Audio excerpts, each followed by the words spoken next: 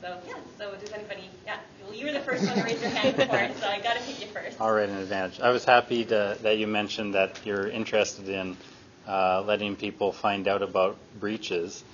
Just as an example, I've twice this year had my credit card information stolen, not from where my card is given, but actually from the payment processors or further up the chain.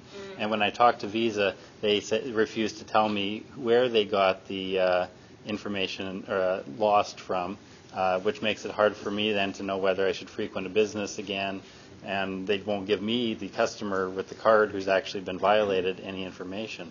So that would be nice if they were compelled to tell me which place had a breach. In one case, it was easy enough to figure out that it was Global Payments that got hacked, that gave my card number over. But again, recently with Home Depot being hacked, so I can at least identify that because I put the pieces together thanks to the news media. Yeah. But it wasn't thanks to Visa. And just as the other quick thing, I was happy that you mentioned that your cell phone's a tracking device. There's an MP in Germany that 4 or 5 years ago got their cell tower information and released a map of where he'd been throughout the previous months based on simply having a cell phone on him. Yeah, and it's and that's where we're at, right? I mean, the amount of people who don't have cell phones, smartphones, is getting less and less. So any cell phone would work. Yeah, that's it true. Doesn't have to have GPS in it. Yeah, that's true. That's true. So yeah, and even fewer number of people who don't have cell phones. But I just want to come back to the breach thing that you were mentioning. It is a huge problem because, like the Home Depot thing, for example, people who are customers of Home Depot, if that hadn't gone in the news, you wouldn't know about it because there's absolutely no obligation for them to tell you about it. There is a voluntary disclosure mechanism if they wish to disclose it, but very, very few organizations actually do. There is a study by Telus Rotman who said that every publicly traded company suffers on average 7.8 data breaches per year. So think about that and think about how many you know about. It's a very small percentage.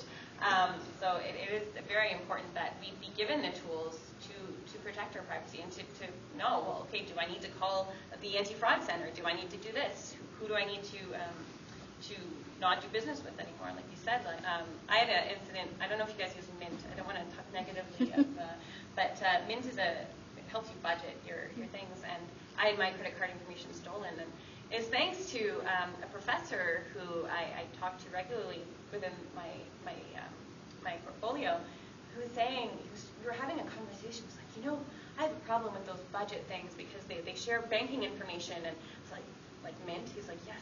That's how it happened, right? But I mean, I wouldn't have known because I didn't have that information at hand. So it's very important, in my opinion, that we do go ahead with this, and we're actually falling far behind international standards when it comes to that. You had a question? Yeah, it was more about you mentioned the Vic Taves thing and the Tell Vic everything and how he was basically all that information was public and it was just released on Twitter, right? About his divorce, etc.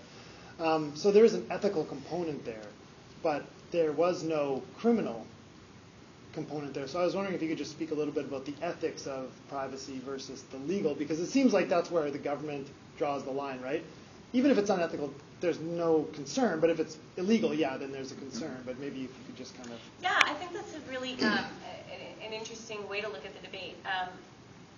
So there was something illegal that Carol, thank you, did, right? And he actually came before the ethics committee and had a testimony, and we asked him, did you do anything illegal? Did you break the law? He's like, no, I didn't break the law.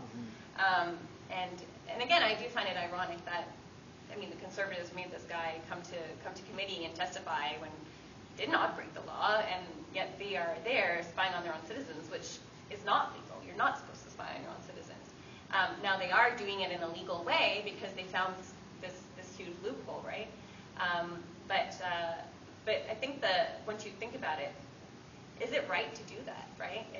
Outside, I mean, technically it's legal that they made 1.2 million requests, but there was supposed to be a reflection behind that. There was supposed to be, do I really need this information to stop someone from getting killed? Do I need this information to stop a terrorist bombing? Do I need this information to stop this child from getting kidnapped? No.